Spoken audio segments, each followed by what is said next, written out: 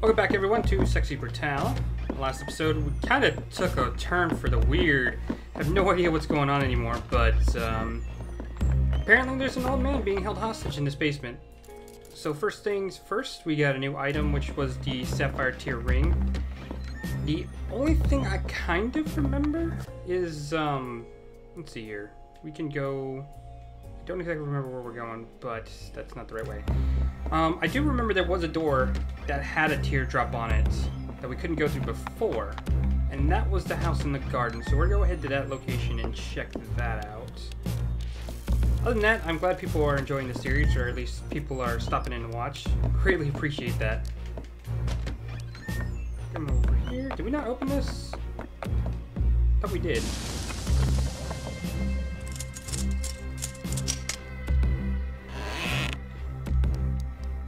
There we go.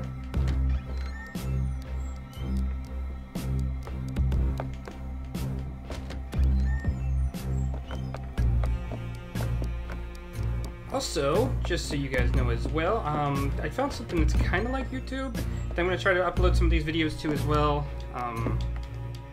What year did it does that? VidMe, I'm going to kind of check that out for a little bit, see if I want to upload videos there, just to try it out. So to anyone who's currently watching from that service, thank you very much. And anyone who hasn't heard of it, go check it out. It's kind of cool. I've seen a lot of people moving to there. Oh shoot! Run, run, run, run, run, run, run! I forgot Aram was in the bar. Okay. Actually, we should be able to go around him, right?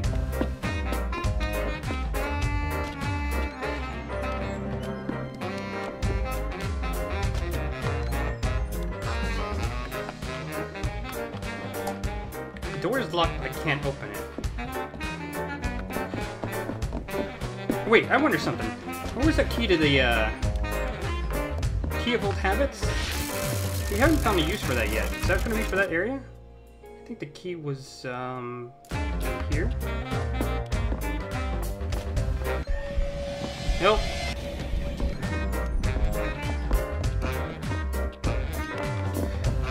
No, the key of old habits was up here. No.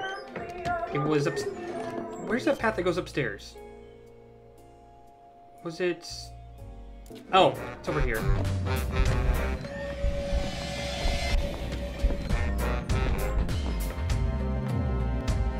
Come on, go in there.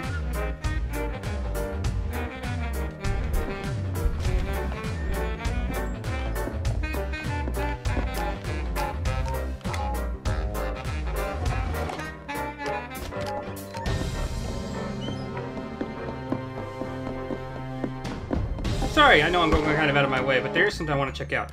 Here you are. Key of old habits, right?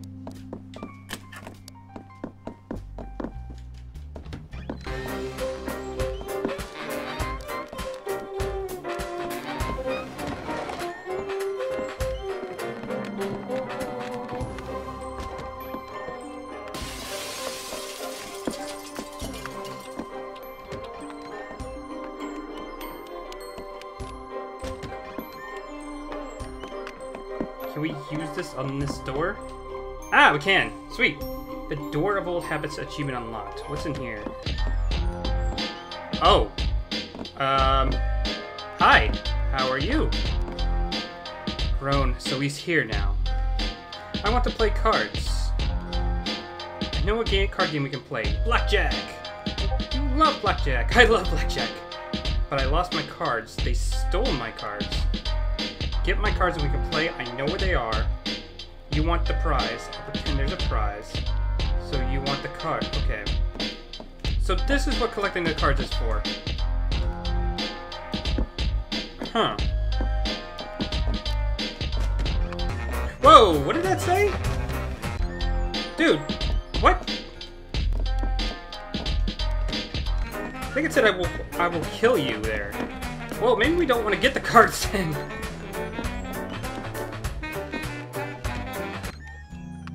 That was an interesting room.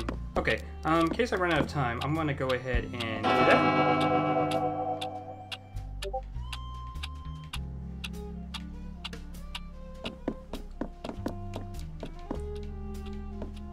Come on, go to the door, please. Thank you.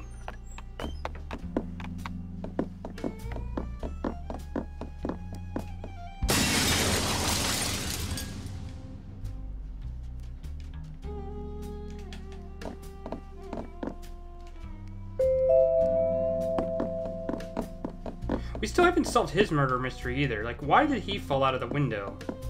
And who the hell is he? Whatever.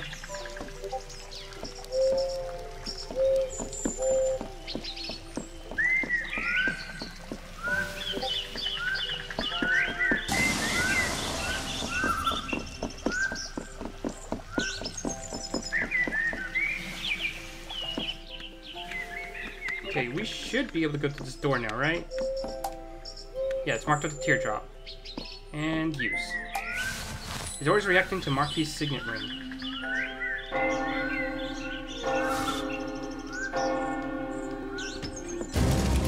Whoa! Whoa, whoa, whoa, whoa, whoa, whoa, whoa, whoa. The clock in your pocket watch ticking perfect harmony. This sound is soothing. What the hell is going on?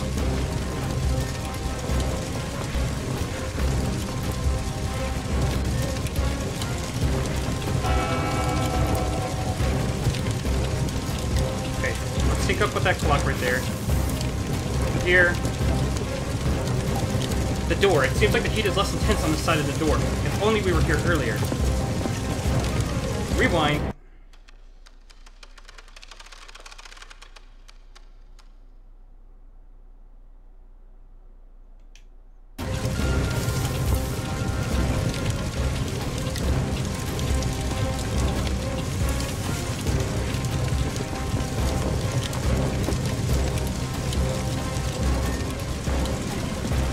Where does it want us to go now? God damn, why is there a huge inferno here? What's going on? Come on, go to the door. Okay, seems we have to go this way.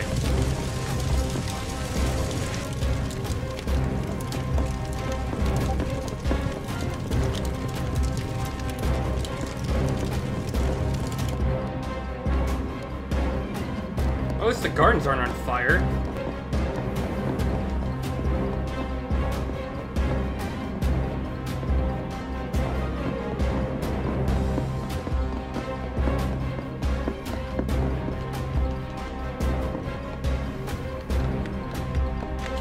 Did the ring to get through here or no?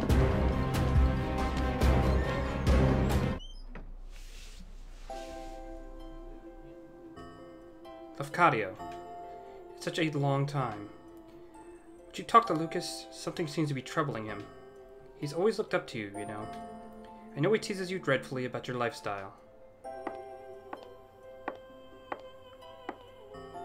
But he respects you enormously.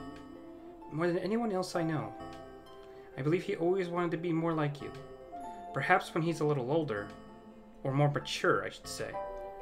Oh, you have our ring. Can I see?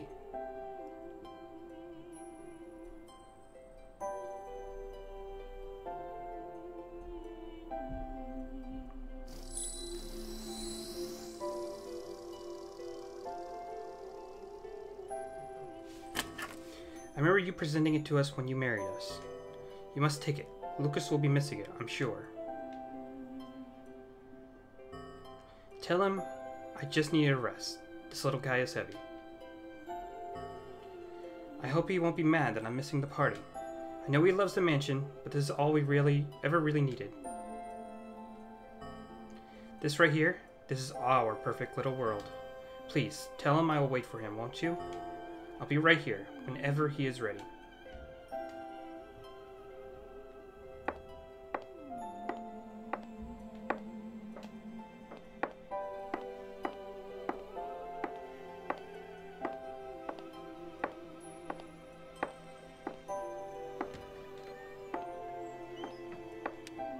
What in the world is going on? That was Eleanor, the Marquis' wife. She is always here, safe in this place. You've seen some of the truth now. The mansion was on fire. We, the guests, died. It should have ended there. But the creature in the golden mask, somehow he brought them all back, torturing us over and over. I tried to help them, tried to find some peace in all this pain. He is so strong. But with that ring, I believe you could stop him. There is a secret place. Sixpence was so close. Take that ring to the room where Aurum died. It will unlock the path. Eleanor left her mask for you. Take it.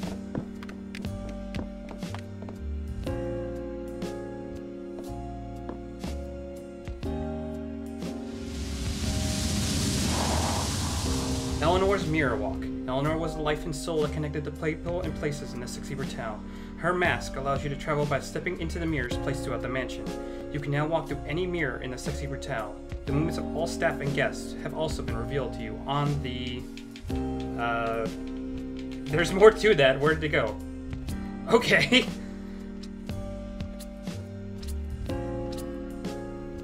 She always tried so hard to see the best in people. But it's what you see that will matter. Now look in the mirror. Is Eleanor and the Bloody Girl the same person?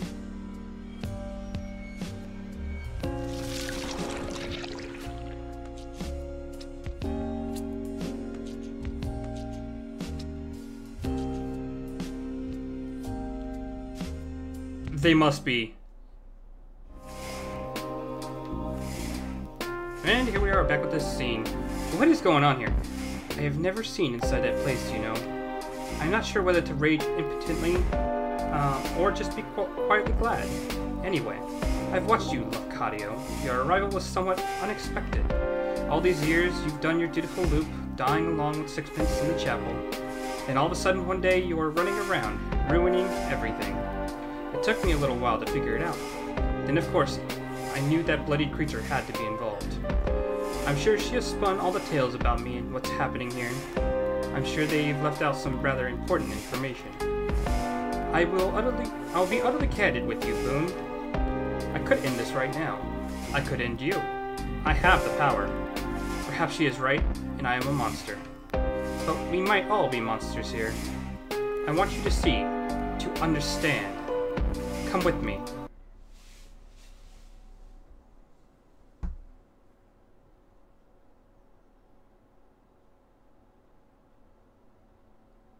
This might be my last video. Now, the first question is, am I really a murderer? And to that, the answer is, most assuredly, yes. You see this man here, dear Reginald. I killed him, stone dead. It wasn't my finger that pulled the trigger, but it was my command. Family as well, you know.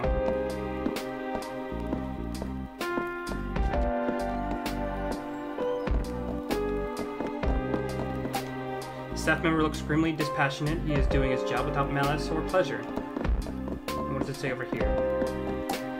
Sixpence is frozen perfectly in time. His face shows disbelief and agony.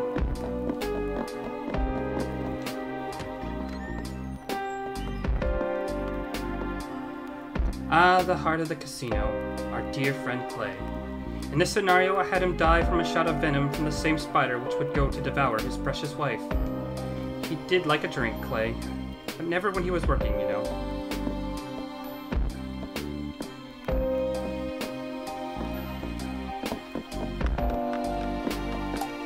The poison has burned the flesh around Clay's mouth down to the bone. It was a horrific way to die.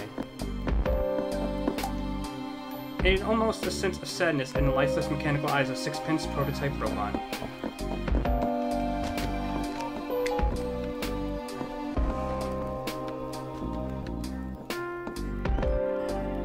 So fitting.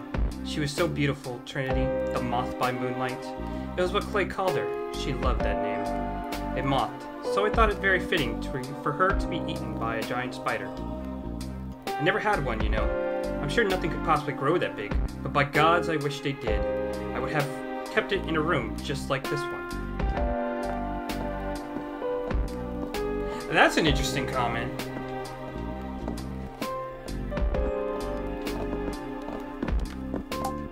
I can't imagine the terror she must have felt, bound by thread and waiting for the end. So wait, were these deaths real?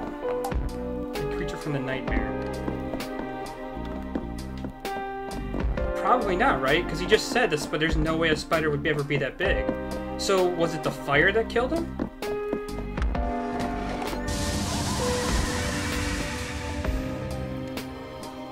This one was rather fantastical. When we found that fish, I did so want to believe the stories of voodoo fish. I rather suspect it was quite just a guppy with some particularly bright colors.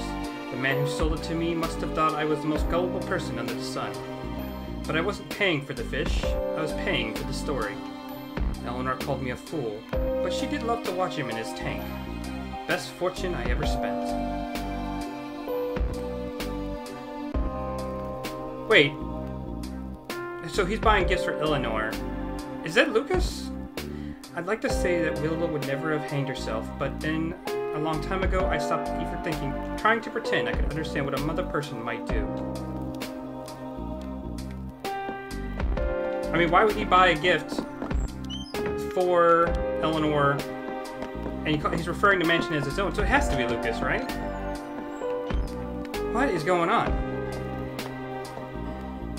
Miss Tequila Bell, what a voice. She was a living work of art. I murdered her along with the notes of a song, and it had my staff throw her body down the garbage chute.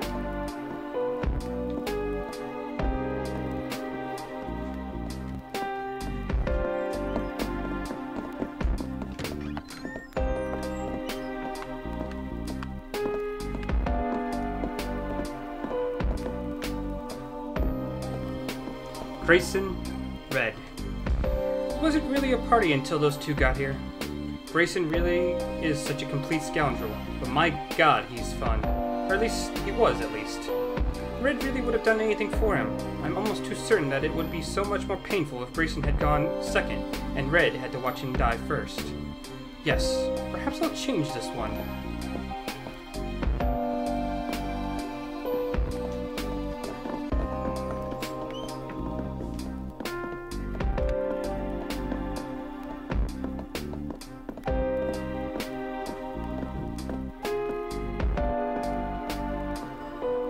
Ah, Orem.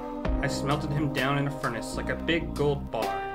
My mansion had many strange and wonderful creations, but a lift that doubled as an incinerator, that would have been something. I like to think if Orem were able to choose how he went, then perhaps he would have chosen something like this. Though in a way, he almost did.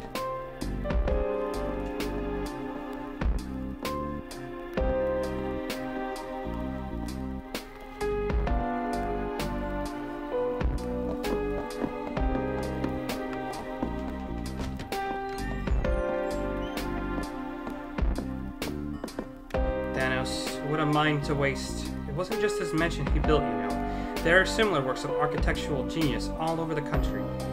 He was a grouchy and often tiresome old man. That mind was a cracked diamond. At least his works will live on. Well, Boone, you've heard my confession. As I said, I am a murderer. This is not a brag or a boast. I am not good or clever for it. I am sinful and gross. I've killed everyone in this mansion. But there is one person who didn't die.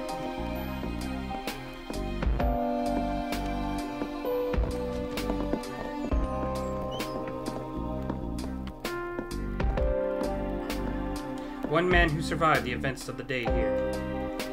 Who woke up in a broken body and a broken mind.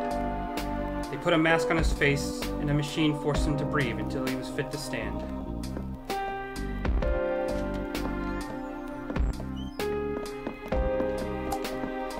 If what the man in gold mask says is true, then the mask is a breathing aid. Who are the staff here?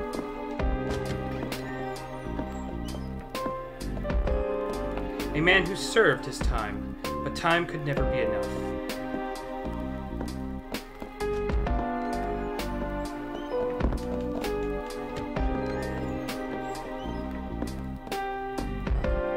A man who lived when all the others did not.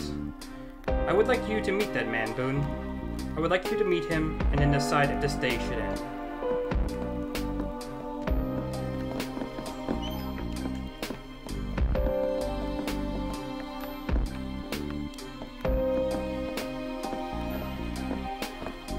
The answers will be behind these doors. Come and find me there. She and I will be waiting for you.